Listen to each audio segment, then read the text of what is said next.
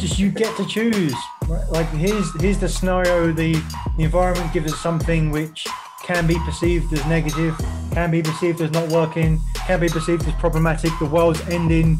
So we get to choose to see it like that, or we get to choose to see it as an opportunity. So clearly that it's my responsibility now to do that for other people. If I have information and, other people's success is my success and vice versa. Because you know what? Like, the challenges or the roadblocks are the journey themselves. There's no big things. It's all little things compounding on top of each other.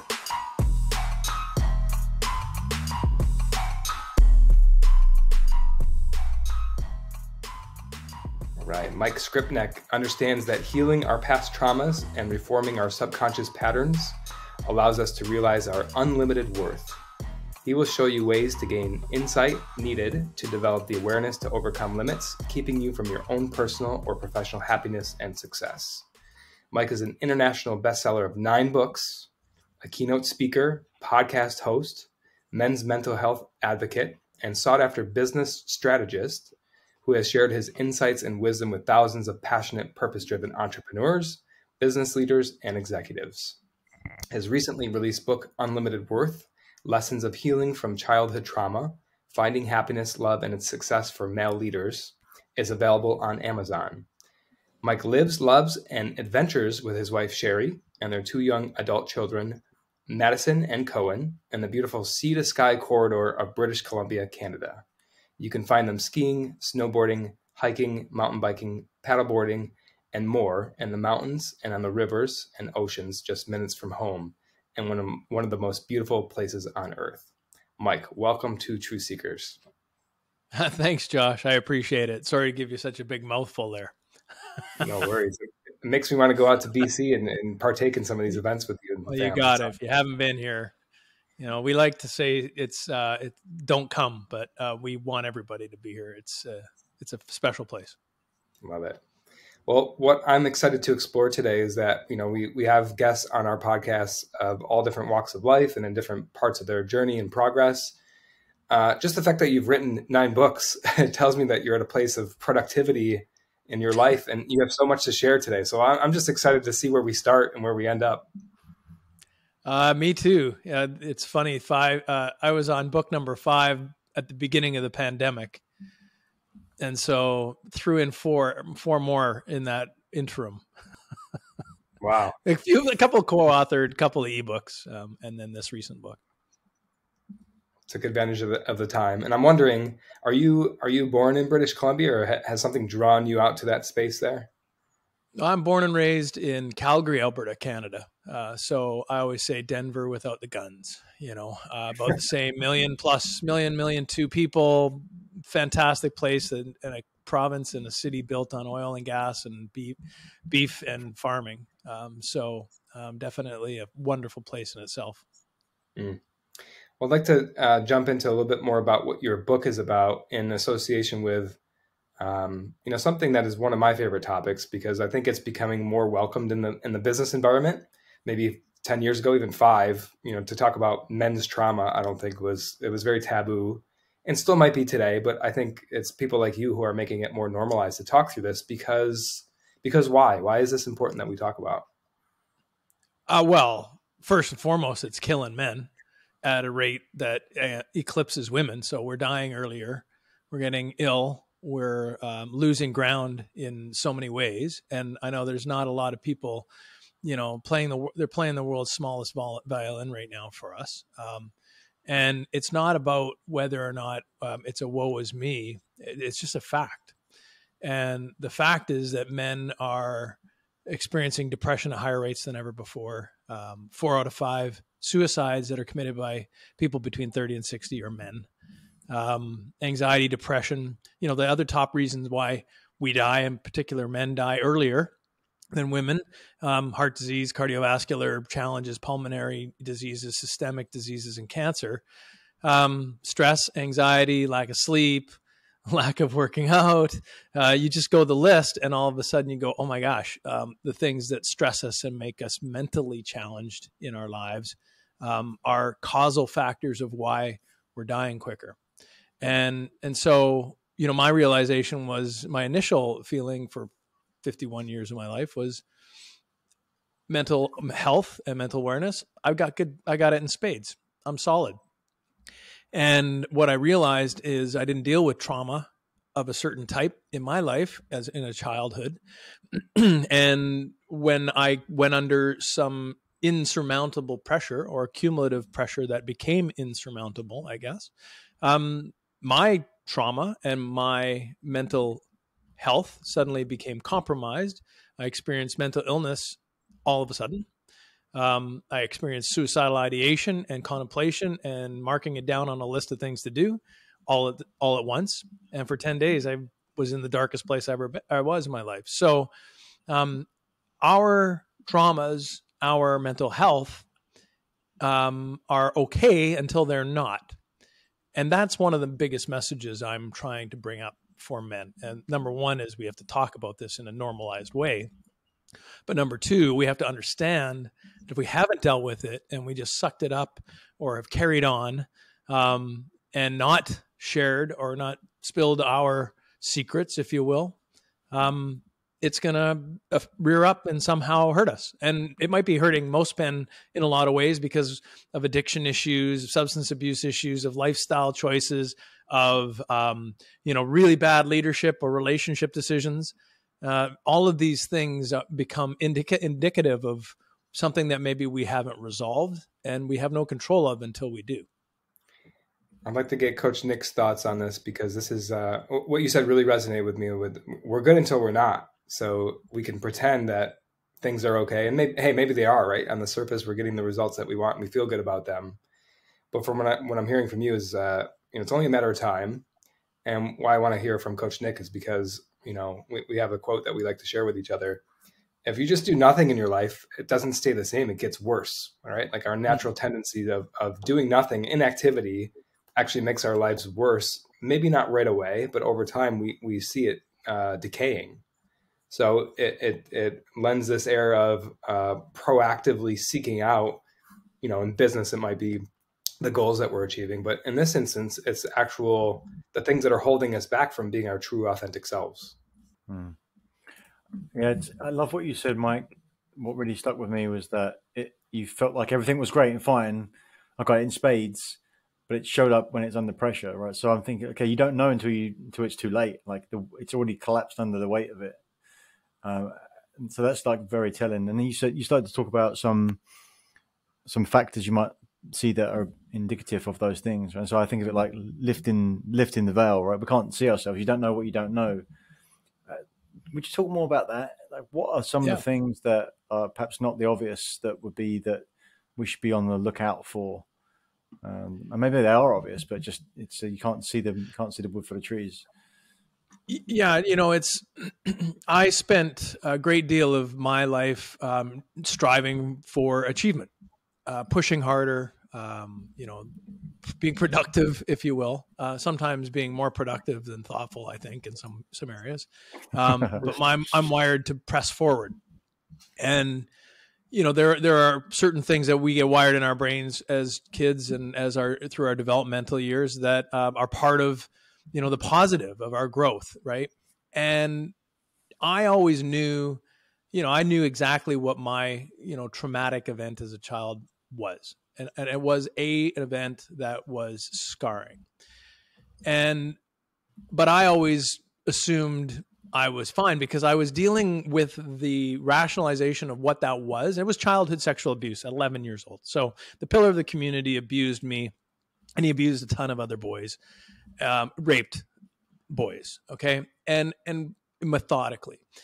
And what was clear for me is that happened, and that somehow I was a great student, I was a good athlete, I was driving businesses forward, and so I must have something within me that allowed me to overcome it, and I attributed that to a great household, great loving family, and then a great adult family with my wife and our kids, and I attribute my so-called success of overcoming it to that.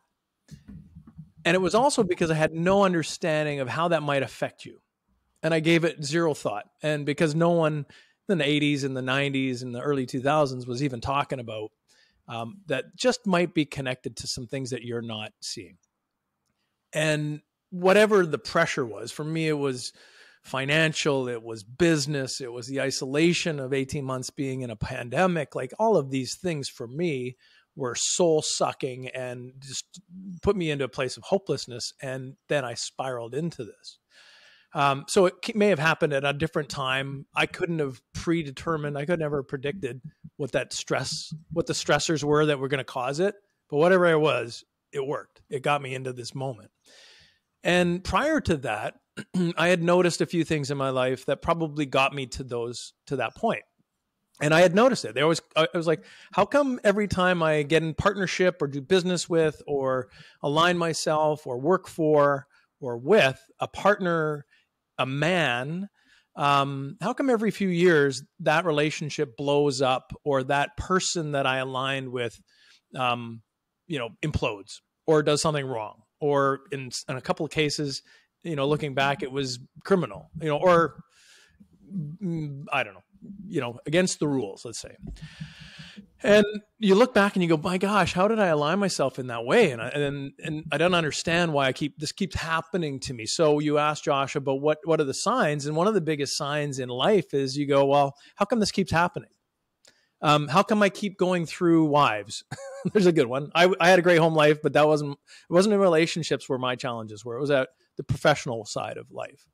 And it was my alignment with people who were flawed. And then when it hit the fan or things were at their all-time most greedy, I was in the investment markets for 20 years. That's when those flawed men, their flaws were amplified.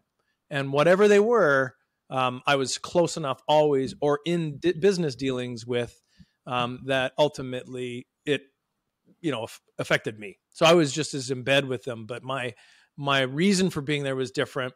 And then subconsciously now I realized that I was always picking these people because the best man in the room was the scariest man in the room. So the people that everybody thought were great, admired, and wonderful humans, that was the man who abused me. So there's no way in hell I was going to connect with them. And it was subconscious. And so our brain has a great way of wiring these things in so that we don't get hurt again. So I can live on and pass on my genetic code and, nurture a new life and the next generation, right? Like at a biological level, that's kind of what we're there for. And so when you consider what was wired in my subconscious, not in our conscious, because if it was in our conscious, we'd screw it up. We are aware of it, right? Like if it's a protective mechanism, the last thing an animal wants is to have to think about it, right? We need to instinctually act. And so one of my instincts was that. And it caused me great challenges because I started to look at myself and I went like, I'm a failure. I'm, useless. I am hopeless and I'm worthless. And those sense of being in that way, was what eventually pushed me into the edge. And so I came out the other side of it because I was desperately never wanting to be there again. And I sought treatment and help. And these things all of a sudden became so clear, crystal clear through therapy. Thank you for sharing all that, because that's a vulnerable place to be. And I appreciate that. I think that pattern identification, as I might call it, is so key, right? It takes a lot because it's all happening externally in your environment. So it's easy to say, well, it's them, it's that person. Like they're the ones. And then at a certain point you reach that level. With the people that it was totally easy because they were really not great. Like they weren't great. They ended up, tricking people, confusing people, being bad business partners, or, they had their own vices. And so whatever their vices did to their lives, I was nearby, and so, I'm not just throwing off the blame for the conscious part of that because I'm involved, right? I make conscious decisions to be honest. But I realize now I had no choice because there was no way I'd work with the best person in the room because somehow I was repelling them, right? I didn't consciously go up, that's a great man, I don't want to work with him. I always wanted to be in that corner office meeting with the best guy in the room. I always wanted to be in the sidebar conversation. I always wanted to be in the club, but I always wondered why I was never there. I thought, oh, well, maybe they just smell the fact that I grew up from a lower economic upbringing and maybe that's it. And it wasn't, it was more, there was more to it. Was there a point, I'm just curious, like how did you get to that realization that, hey, I might have a role in what's happening around me? But I think that's important to touch upon. Like, how do you identify, hey, there's patterns happening here. This has happened before in my life. Am I part of this equation? Like, what am I doing to contribute to this? How did you discover that? Well, it's pretty clear that, contemplation of suicide, ending my life, was the precursor to me coming to that, awareness. Because I went to therapy and said, I need help. I went to a therapist and I said, I need help, never, ever going back to that spot. Now, prior to that, I was quite aware that it was probably me in some ways, because somehow I was just as much involved in selecting. I just didn't have an understanding of, the depth of the decision-making that was going on for me, not by me, right? And it was by me in my brain, but it wasn't me consciously. What I made what I committed to is I started connecting with really good men, but I connected with them as my coaches, as my business associates, in terms of mentorship. But it was always transactional. So what I did is I shifted from these other relationships, and then I moved into the good men part of my life, but it was always transactional. So I never, ever got what I really wanted, which was more love and acceptance and people to have my back. And the moment I wasn't writing a check every month, they didn't have my back, right? So again, I was disappointed.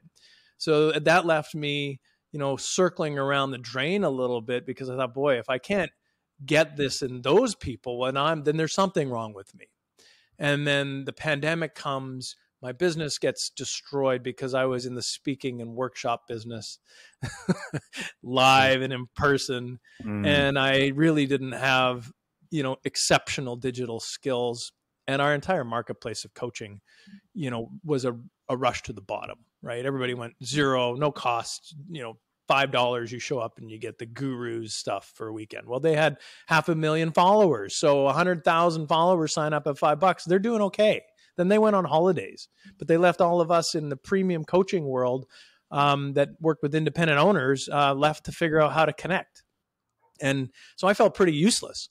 And that just kind of, as clients dropped off and as the pandemic wore on, people just stopped buying, stopped paying, wouldn't pay. It became a nightmare. So I ended up in that moment. And when you consider what other things, so once you go through treatment, I went through something called EMDR, eye movement desensitization and reprocessing. Okay. It's an exceptional therapy used for, with bilateral eye stimulation, really is all what it is. And it is used to reduce the PTSD, the effect of trauma. Okay.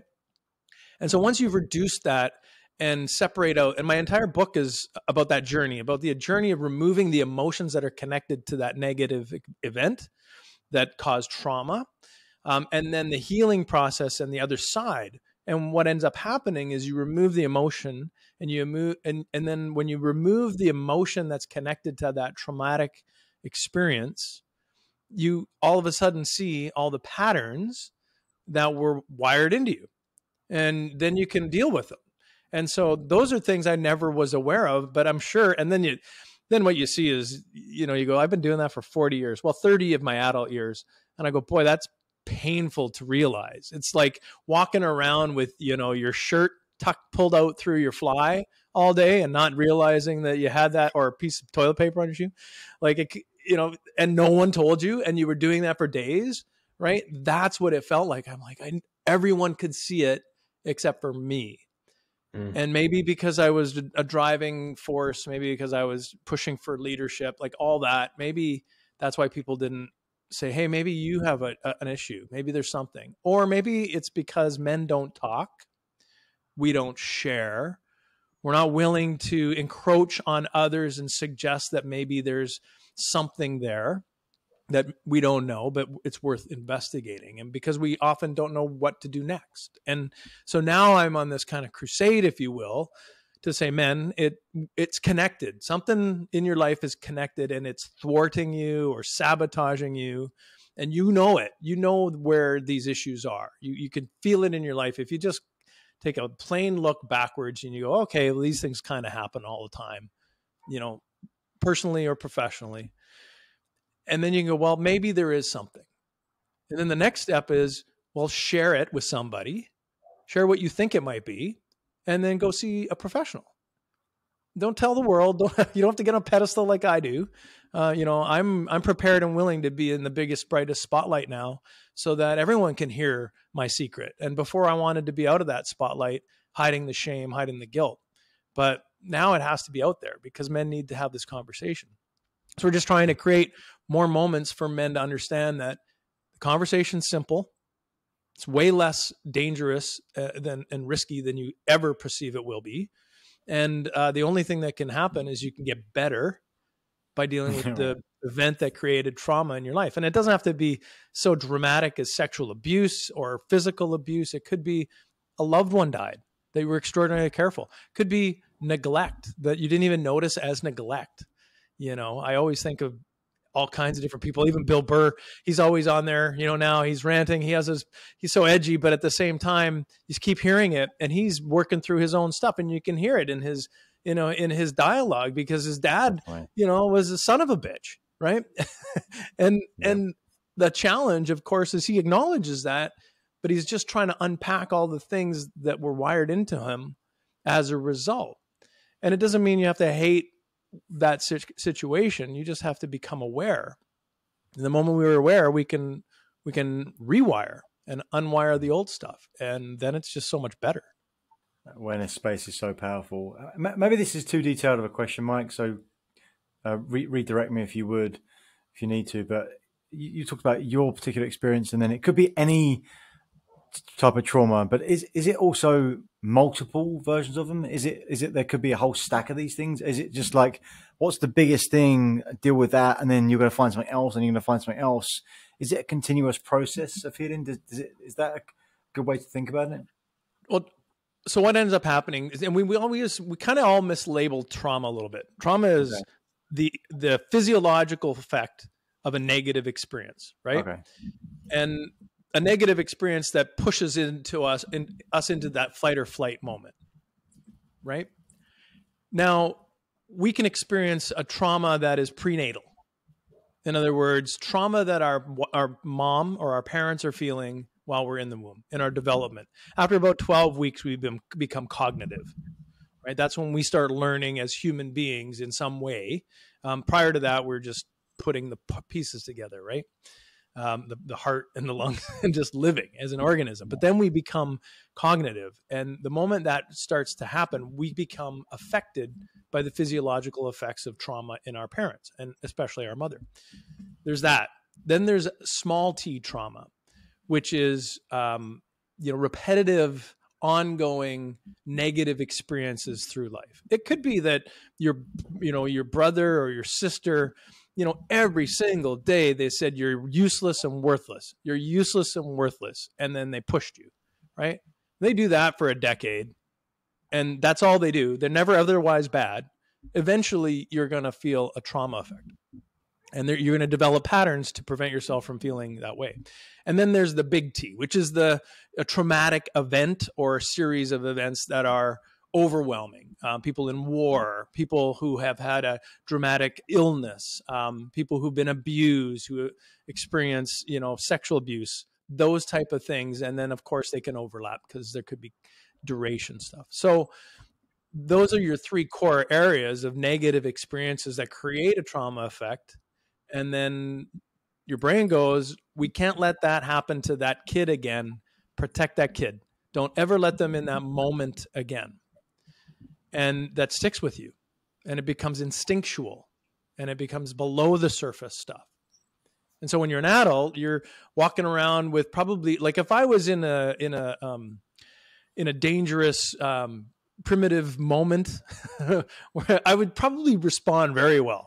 Right? I would probably defend myself and my family in a way that would see me through instinctually. But we don't live in that. We live in a modern day society where we have social interactions with people that aren't threatening our lives. And from day to day, we're generally in a safe scenario or relatively safe.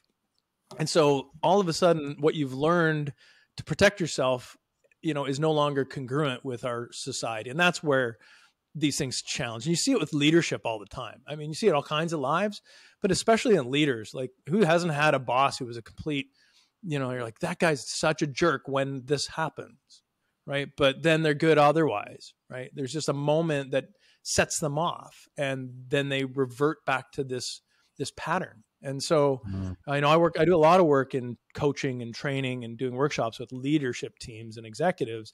And that's one of the key things is everybody's like, okay, my team needs this workshop, but I'm fine. And you're the person, that's the person who probably needs it the most, right? Yeah. The micromanager, the person who blows up all the time, like there's, we all know them. We have the examples running in our heads right now as we talk. Yeah, this is really good context, Mike. Thank you so much. You just give me 2 or 3, 4 other things to hang stuff on him, like in the, I guess, tree of my mind of here. If I think about it from a coaching perspective, we're always working on, beliefs as the baseline of what we think about, what we act on, what we get, and what results we get, and then the quality of our life. But if I think about it, at least for how you described it, it works for me to think about trauma being behind beliefs, if you will. So something that might come up, and I love the way you said the three core areas of negative trauma or impact. And I love to think about that. It's like it might start off with something that's small, which then turns into a belief, which turns into a first level trauma, which then can turn into something that's much bigger than a belief, that becomes something you can't even see, and that's infecting not just that specific area, but like a global impact across your whole life. And so that was really helpful. I don't know, does that fit in? Does it make sense by that? Just kind of sat well in that tree in my mind. If you think of it this way, that we can learn our way into a successful moments, right? We can learn strategies, techniques. We can position our business, our personal lives. We can become better at relationships. We can learn the IQ side, the intellectual things. We can also learn our emotional intelligence things. We can learn to be better at judging a crowd or reading the room or being more empathetic. We can learn those skills.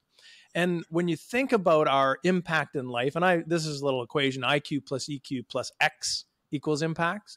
And X is that factor. And so what is the variable? Well, the variable is, where's your hardwired stuff, right? So if you can unpack or unwind or unwire that variable and you become aware, then suddenly you can maximize your impact in life and business and personal life, personally, professionally, philanthropically, whatever it is. So that's what we have to differentiate, that generally we're about 70 to 90% of the way there with stuff we can learn, right? Skills, we can learn how to be better, have a better emotional intelligence. We can learn how to, train our IQ, reading, getting more knowledge, getting more experience. But it's that factor that we don't see, that lives subconsciously within us, until we bring it to the surface, until we become aware, then we're always going to have a gap. And just some people don't have gaps in the place of the thing that makes them successful. So they seem to keep going along until, of course, they don't, right? And that's what we see a lot. We see a lot with men who seem to have it all together. And I know that you guys probably also know a man that comes into mind right away when you say, well, that successful person in the community killed themselves and we don't know why. It seemed like they had everything going for them, right? Everybody's got that. The athlete, the celebrity, the business leader. But then I always scratch my head. I go, I think I know, I always felt that. And really now it's, painful, because you go, there's something, and they just didn't say anything, and they didn't deal with it. And they didn't understand that how simple it was to, do the work. It's, you break your leg, your bone's sticking out of your leg, and then you spend your life with a bone sticking out of your leg. No, you don't do that. And if you do, you're going to limp, right? And everybody's aware. So you go and tell everybody, you should have seen the accident. It was a nightmare. My bone was sticking out of my leg. I went and saw the doctor. We went and got triage. We got immediate treatment. And then we've got a rehab program, and now my leg's better, right? And everybody goes, that's great. Way to go. The same stuff happens with our minds, and we're not dealing with it in that way. And so we're forever going to be in a limp because we didn't have the simple steps of dealing with the trauma that we experienced. And it's as simple as that. So why wouldn't we just talk about it and get it treated? It's amazing. You talk to enough therapists, they're all like, we could fix that. They scratch their heads. They go, we could probably help you. And fix is a difficult thing because I think there's a duration effect. And for everyone's journey in mental health, mental wellness, it takes a little bit longer. For some, it's a different journey. It's not the same. We're highly variable. But the process is way simpler than you think. Amazing. Mike, is there a daily practice? Is there something you would offer people to explore with themselves to kind of open up some first inkling of awareness? You might be curious around, okay, what can I do? What can I kind of tap on the door and see what I can open up to play with this and explore a little bit? Well, I mean, let's say we're not in a mental health crisis, right? So, I mean, when you're in crisis, it's a 5-alarm fire, right? Everybody's, right. Things are not going well, right. And we go, oh my gosh, I got to deal with this. But let's say we're not in crisis, and we got to do a check. We got to go and check up on ourselves. And if you wanted to, if you're saying, I'm feeling sluggish, I haven't been eating the same as I want to, I'm putting on some pounds and I'm winded when I go up the stairs, and people go, well, maybe there's an exercise prescription for you. Right. And a doctor might say, well, improve what you're fueling your body with food wise, and maybe start walking every day. That's simple. And then you suddenly start having an effect. So we need to say, well, I know there's these things in my life that may have some substance to them. They may be challenging me. And every once in a while, I feel like I'm just limited in some way, or I'm addicted to something and no one's admitting it, right? Like there's a big spectrum of people who are addicted that don't admit it. But maybe if I just went and had one session where I saw a therapist and that person did EMDR, because we want to focus on, was there trauma that created some hardwiring in you? It's not always the solution, but what I think we found, and what I found with another fellow I do a lot of work with, is, trauma is at the root of so much, right? And when we do it in a trauma-informed way, we approach it, we go, okay, well, that wasn't so painful. By the way, I just learned that I did this all the time. Now I can, start taking the steps to change that. And then you go into emotional intelligence work. You go into mindfulness work.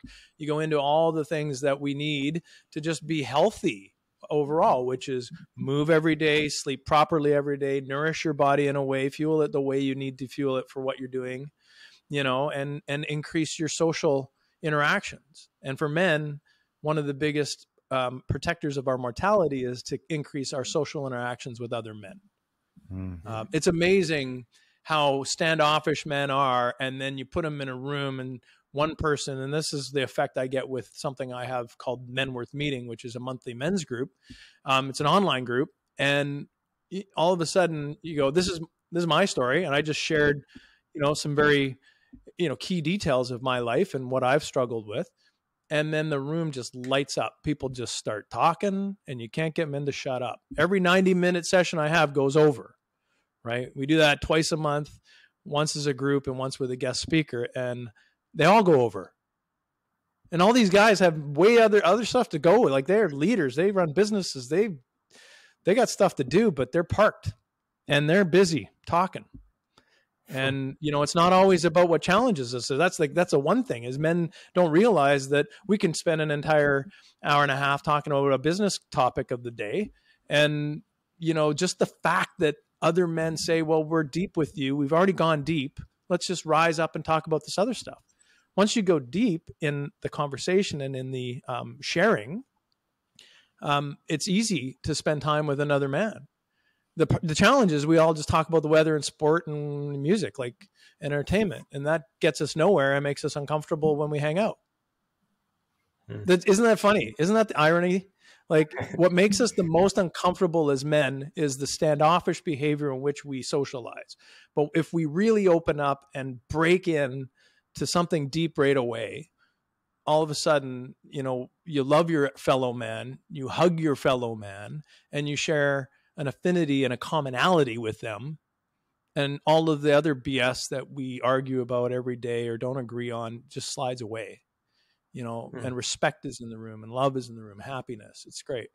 Mike, I'm assuming there's overlap with much of what we talked about today and the Unlimited Worth Project. There's a podcast, and we're going to put a bunch of your links. I know that this is going to resonate with so much of our audience here. So we're going to put your links and how to reach you and how to connect in the show notes here. But maybe bring us home with a summary of the Unlimited Worth Project. And if you could frame it in what you mentioned earlier resonated with me so much. Like we're only operating at a certain percentage or certain level unless we deal with these things. So I'm curious to hear where you are now that there's probably more to go, but you've addressed some of these traumas from the past. You got to be like, and at this level right now that you're just glowing, like that spark is out there. Is that true? Yeah. I'll quickly, I got to a certain point in my therapy midway through. I did 2 weeks, 2 hours a day, intense.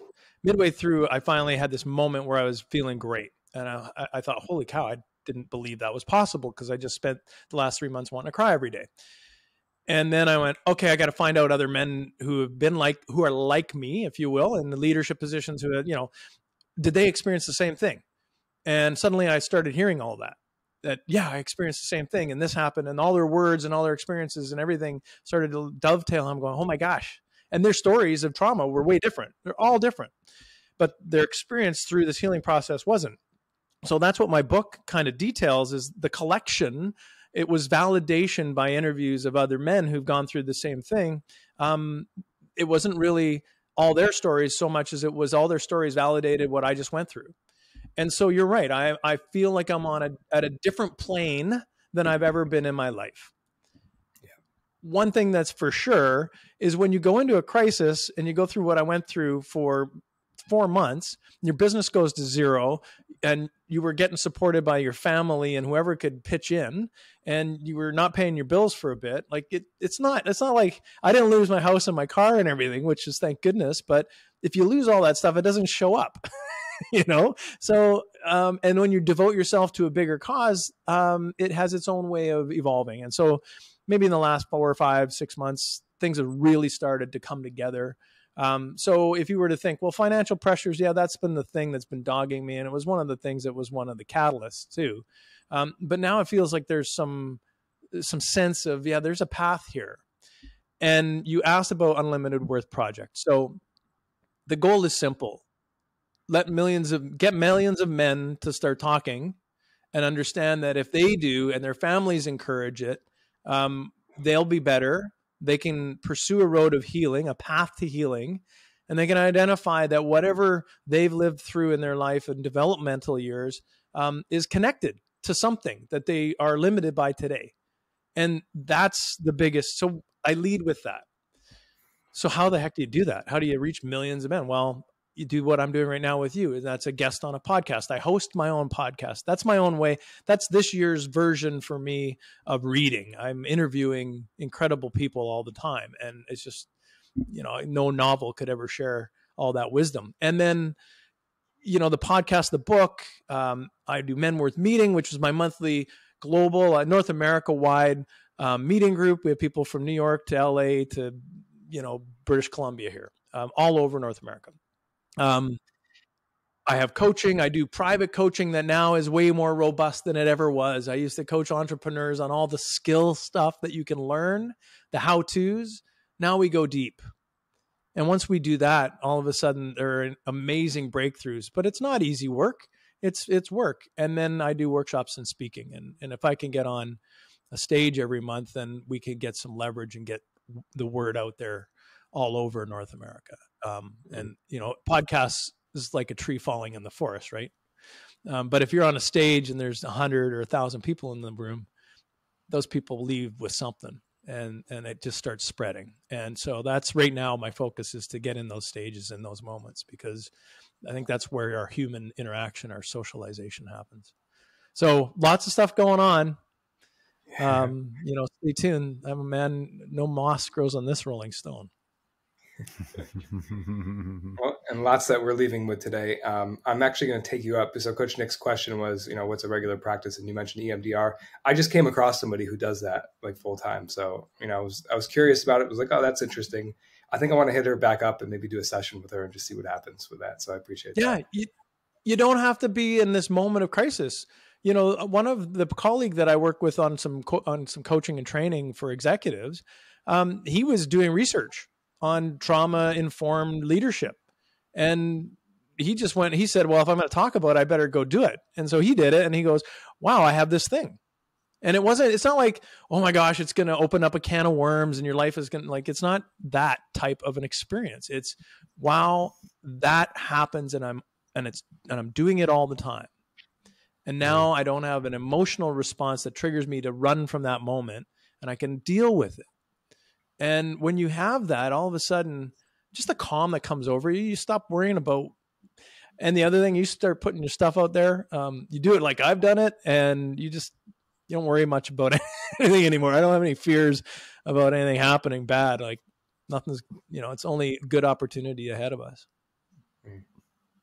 Well, we can certainly feel that from you today. So appreciate you sharing your story. And for anybody watching this and wants to check out more about Mike, check out the show notes here. Gentlemen, any final words, final thoughts as we wrap up here? Coach Nick, maybe share with Coach Nick. We'll let Mike bring us home here. Yeah, just thank you very much, Mike. Thank you for adding some more awareness for sure, and doing great work out there and touching people. Appreciate you sharing and the work that you're doing. Thank you. Well, I'm happy and I'm grateful for you too, Josh and Nick, because you give a platform to get the word out there. Every time I get this opportunity, I'm grateful. I don't know. Once in a while, you wonder why anyone want to hear your story, but this is a message worth being out there. The book that's on Amazon that you can buy any day, that's out there.